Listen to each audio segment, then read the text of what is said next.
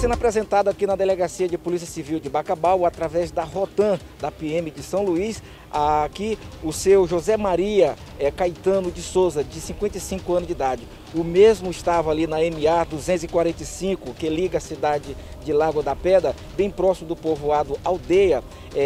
Vinha com a sua caminhoneta e a polícia pediu para que ele pudesse parar. Estava em atitude suspeita e dentro do veículo foi encontrado um revólver calibre 38 com 6 munições intactas e uma quantia em dinheiro em espécie no valor de R$ 2.264 e também alguns cheques. Ele foi trazido para a regional da Polícia Civil de Bacabal e ao falar com os policiais ele disse que estava vindo da sua propriedade particular.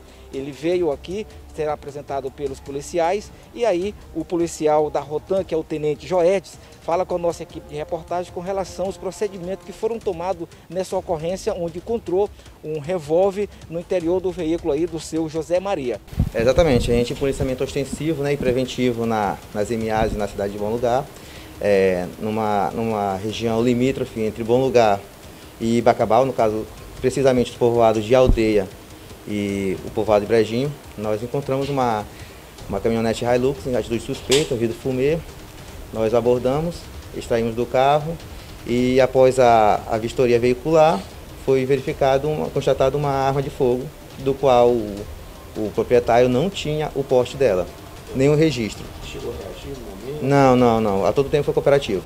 Ele estava sozinho ou tinha mais alguém com ele? Estava ele e um de menor. Exato. O que ele falou a respeito da procedência dessa arma de fogo? O que ele ia fazer com essa arma de fogo?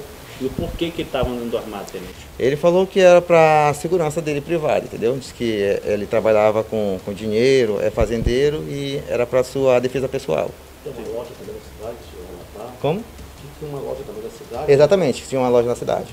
E por isso ele andava armado, né? Isso foi o que ele argumentou para tentar justificar o porte da arma de fogo. Agora, apresentado na delegacia e será ouvido aí pelo delegado de plantão, né? Exatamente. O que foi encontrado de irregular foi somente só a arma? Exatamente, só a arma. E chegou a falar o que ele estaria fazendo naquela área ali do povoado Aldeia, na MA 245? Não chegou a relatar não. Os procedimentos que será feito agora, tenente? Procedimento de apresentação, né? E o delegado vai verificar se é caso ou não de flagrante, entendeu?